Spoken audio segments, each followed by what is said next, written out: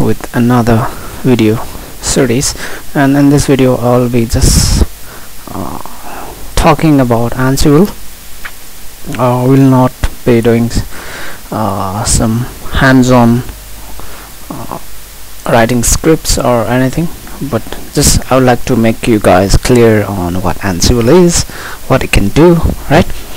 And I'll try to make it clear from one very short story. Okay, let's think it like this. Like, why, people ask me why do you use Ansible, right? And like, for beginners it's very difficult to understand like how thing goes on in DevOps world, you know. Like, when I was a beginner, the same thing happened to me, right? Like, I used to think, what the hell is this? So what are the things you need to know before getting into Ansible is like, please have the basics knowledge of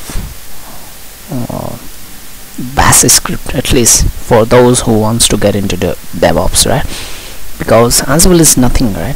So whatever you do manually, we will write a script, or it's called playbook in terms of Ansible, that will do the things for us, right?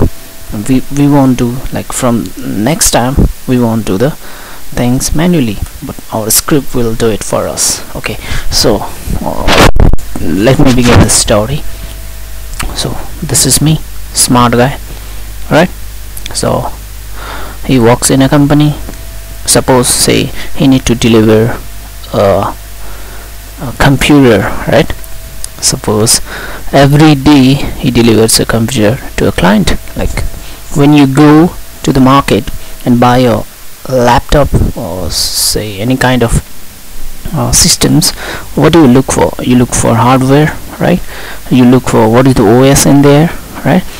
And so best, suppose if someone wants to upgrade their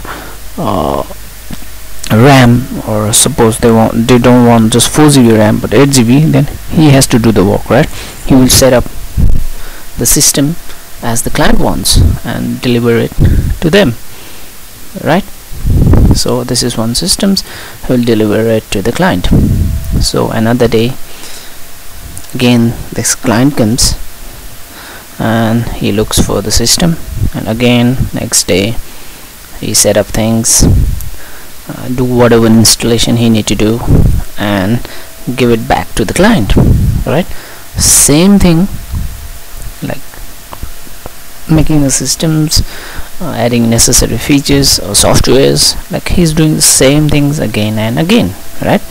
So in DevOps, using Ansible, what we do is provisioning, you know. It's called provisioning, which means like adding, it's just like adding what are the software you want when you first buy a system, right? Suppose you bought a Windows systems, then what are the things you want to add, like Photoshop or what else you want, right? Same thing, that's called provisioning, and that's what Ansible does, right? So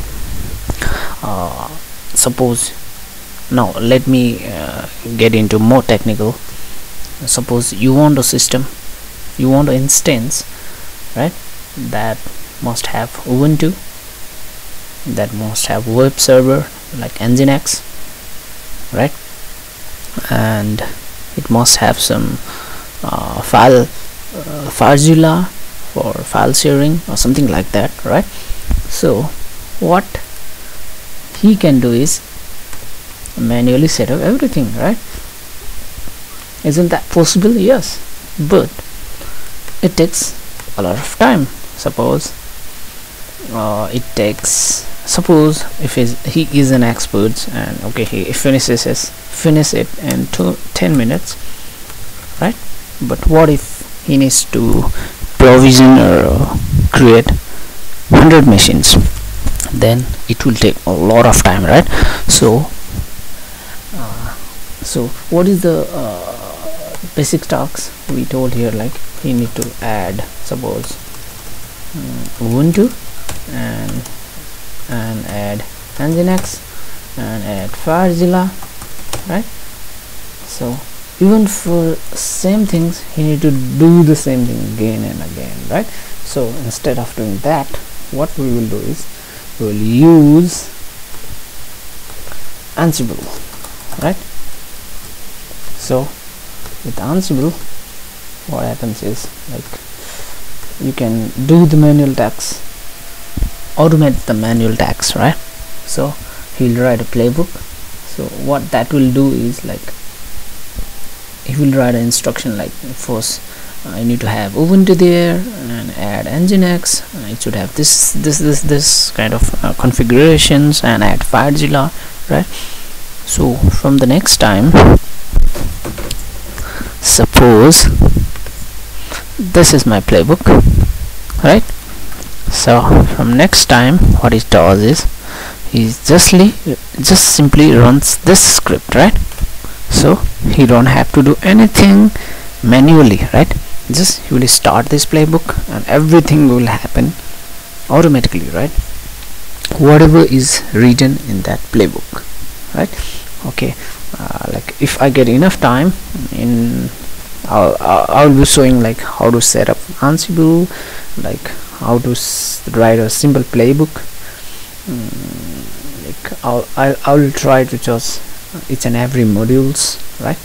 It's not, believe me, Ansible is not that hard. It will just take 1 or 2 days to get into it, but the thing is, like, you must be handy with writing scripts, right? At least basic scripts.